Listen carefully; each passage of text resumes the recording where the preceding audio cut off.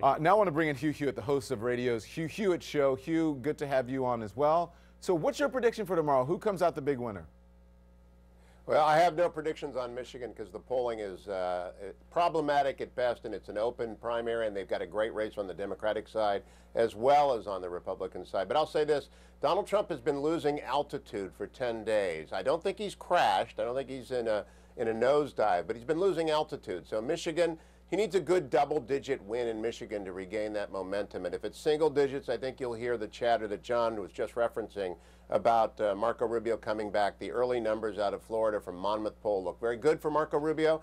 He's winning the actual vote. The election's underway in Florida. There's early voting. People are casting ballots every single day. And so I think Rubio's got a little wind at his back. Cruz had a great weekend for Cruz, and Donald Trump hasn't crashed. So why is he losing altitude? I will predict that.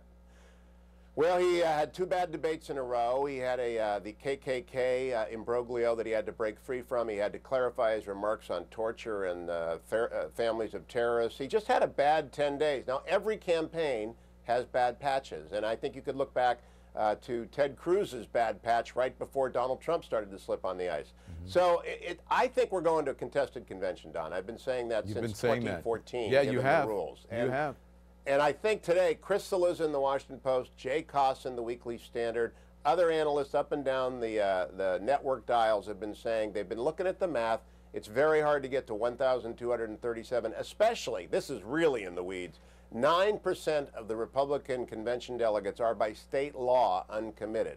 And you take that 9%, you allocate the other delegates, and I don't see any way anyone arrives at the shores of Lake Erie with a Peyton Manning-led Cleveland Browns doing anything other than arguing on the floor that they ought to be the nominee. Peyton Manning, by the way, that's the big story of the day. It is, but I mean, it was expected, and he's going out on a high note. We're really going off the rails here, but he's going out on a high note. I think it's a perfect time for him to, to retire. But I have to ask you, I think— And to go to the Cleveland Browns. Yeah. And to go run the Cleveland Browns. That's what he's going to do. Yeah. Listen, I've got to ask you, though, I think in the crosstalk, I cut you off. People couldn't hear you, but you said you think John Kasich is going to win Ohio because if he doesn't, this is life or death for his campaign, right?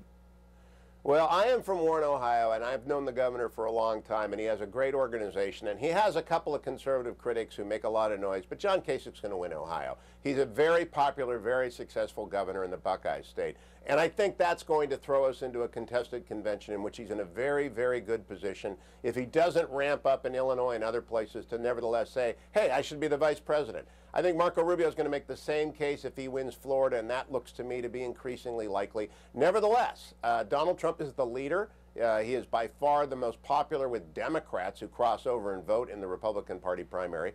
And so, as John King just said, you can't beat John King. You're right. He carries it around in his head. I've sat in Green's room with him where he reels off precinct totals from 25 years ago. He talks about different, different districts and counties. And I'm like, how do you know this stuff? Yeah. Because he was an AP reporter back in the day. He was covering Dukakis in western Pennsylvania during 1988 campaign. So John knows his stuff, and I tend to trust him on it. Let's talk about Florida.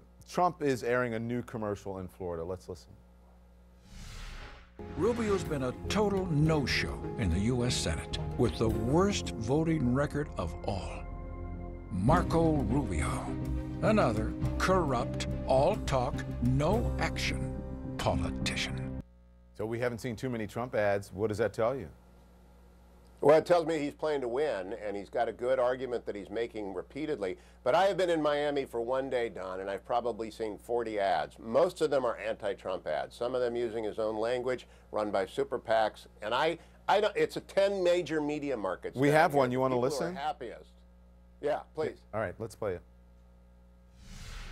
When I heard Donald Trump insult my fellow prisoners of war from Vietnam by calling us losers, that was the most infuriating comment I think I've heard from a politician in my entire life.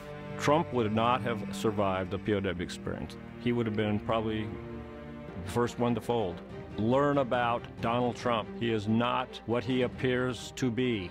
Donald Trump is a phony. Stop him now. How effective is this? Continue your thought. It's very effective in Florida. This is probably the state with the most active duty military registered to vote, because it is, of course, military can register to vote anywhere they can declare their residence. There are a lot of them in Florida. If you remember the recount in Bush-Gore in 2000, the absentees that came in from the military.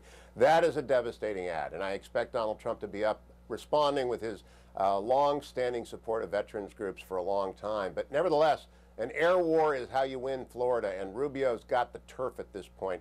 I'll watch every day, and new ads will arrive between now and next Tuesday. Yep. And I have to say, Don, I think that Thursday night's debate, and I'm pleased to be a part of that one, is going to be the most significant primary debate in the history of television. Not like a presidential debate, but I've never seen a debate with higher stakes than Thursday nights. Yeah.